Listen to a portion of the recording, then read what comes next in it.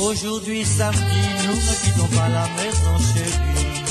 Mon horoscope me dit qu'il faut éviter toutes les sorties. Restons gentiment chez nous, faisons l'amour doudou. Hola, hola chicas y chicos, bienvenidos al canal de Basic Makeup One o Uno, como lo queráis decir.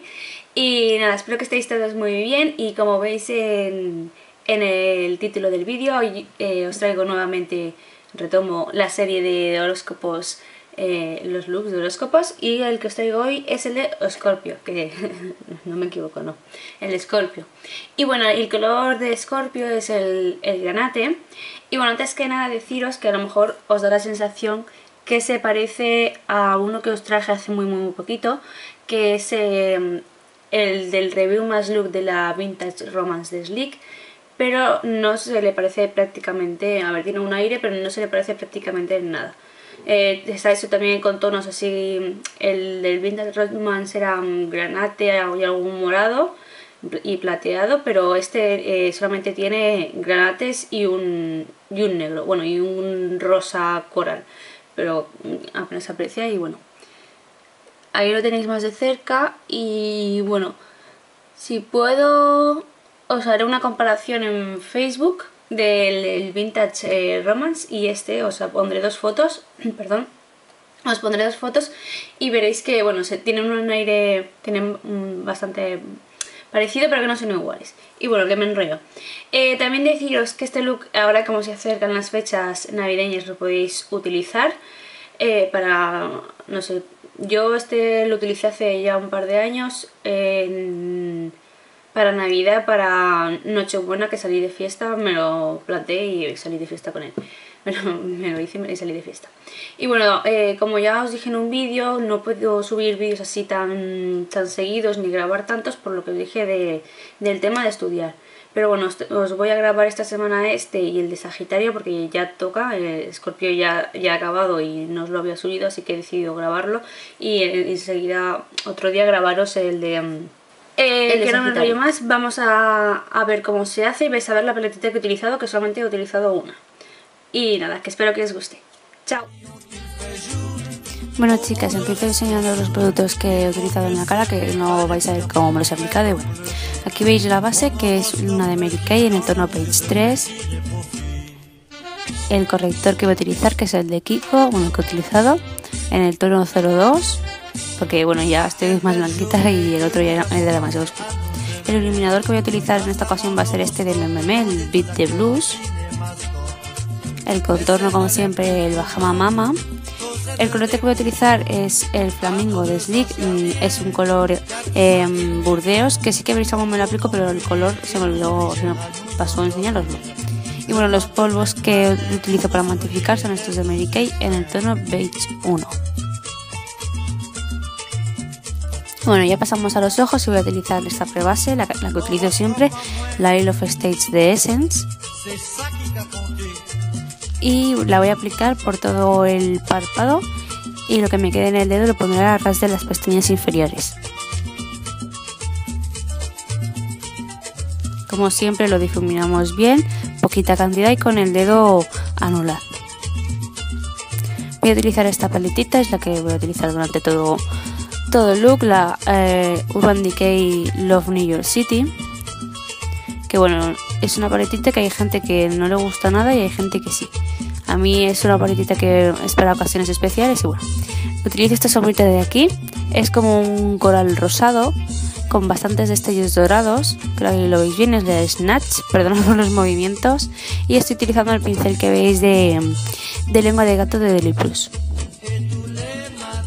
Esta sombrita la voy a aplicar en el lagrimal a toquecitos, también con precaución para que no se nos caigan muchos de los destellos que tiene esta sombra. Y bueno, voy a pasar a utilizar esta sombrita también de la misma paleta, la Burdelo, y he girado el pincel por el otro lado, el mismo pincel que he utilizado antes, pero lo he girado.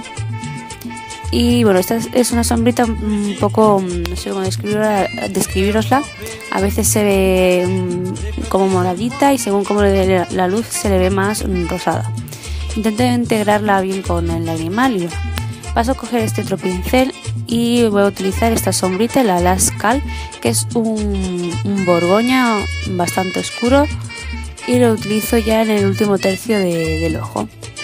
La burdelo la he utilizado prácticamente en todo el párpado móvil. Y bueno, toquecitos lo voy integrando ya también con la burdelo. Procuro que la Lash Cal no pase más de la cuenca.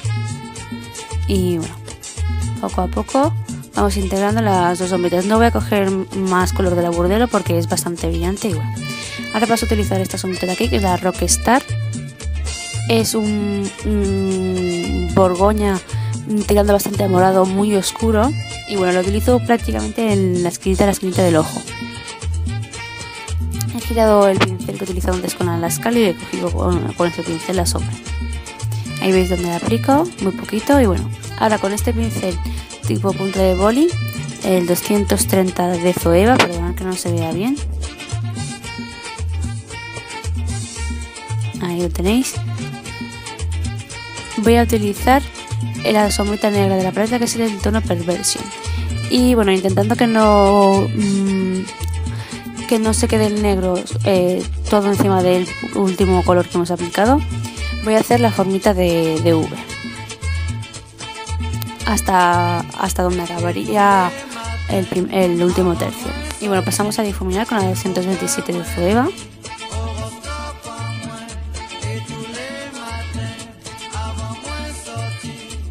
Y voy integrando el color negro con las sombritas del párpado que coinciden en la cuenca y subiéndolas poco a poco hacia arriba.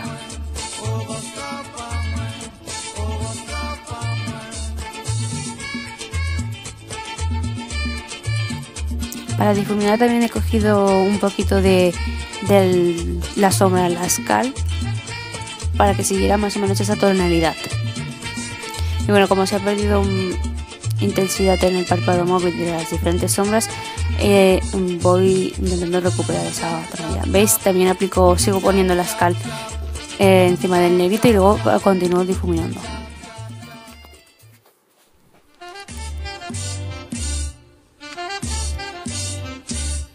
Ya sabéis que bueno, es la mayor parte del trabajo se lo lleva el difuminado en los looks. Y bueno, paso a utilizar el Automatic Precision de Kiko, el 716. Es un lápiz negro que a mí me dura mucho y lo utilizo en la waterline inferior y en la superior. Para aplicarlo en la waterline superior yo cierro el ojo y paso lo más cerca posible a esa zona. Vuelvo a coger el tono de la paleta, el Perversion, el tono negro, y el lápiz tipo boli de Zoeva, y lo aplico a ras de pestañas inferiores. Bueno, ya paso a delinear los ojos. Estoy utilizando un delineador líquido de Deli Plus.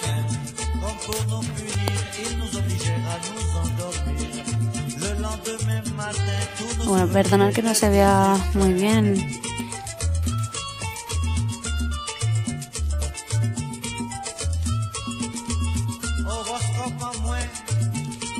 Y bueno, poco a poco, no voy a hacer un rabillo muy largo porque tampoco es de mi estilo. Eso ya depende a vuestros gustos, y al igual que el grosor. Intento llevarlo lo máximo posible hasta el lagrimal y unirlo bien todo. Bueno, se me había olvidado iluminar el arco de la ceja y estoy utilizando esta sombrita de aquí, que es un blanco con muchísimos destellos plateados. Es la sombrita Uzi, y la aplico con el pincel de Pony de Deli Plus.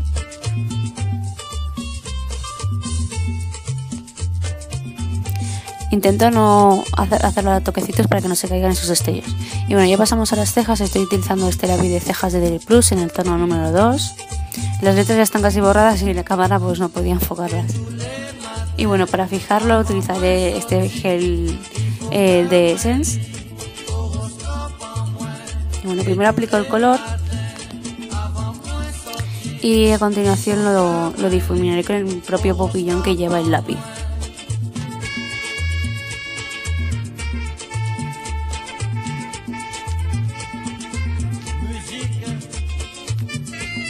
faire ramper les petits serpents.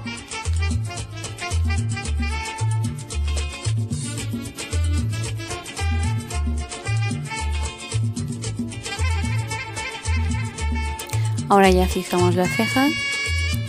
Está un poco guarreta porque bueno, va cogiendo un poco de color del lápiz, pero como solamente lo utilizo en mí, no hay problema. Pasamos a la máscara para las pestañas y como veis estoy utilizando la Oil of Extreme de Essence.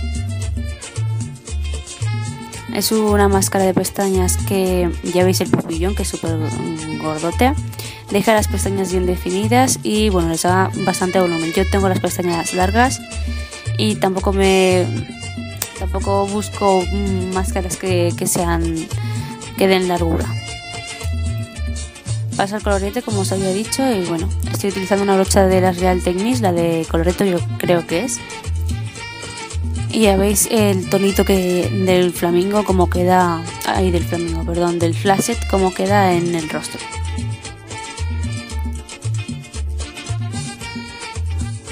Y bueno, para los labios voy a utilizar este labial que no sé si aún estará, supongo que sí. Es de la marca Maybelline, el tono 162 Feel Pink. Y es un tono rosadito muy claro, tirando también un poco hacia el tono más de labial. Vamos, que es casi un nude, por decirlo así.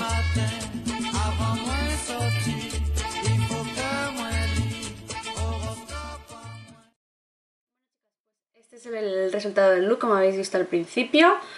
Ahí lo tenéis. Nuevamente de cerca, espero que lo veáis bien. Y nada, espero que os haya gustado mucho, que si es así le deis deditos arriba, claro está. Y nada, que si no estáis suscritas, que os suscribáis por aquí abajo, siempre aquí abajo. Le deis al botoncito que hay por aquí.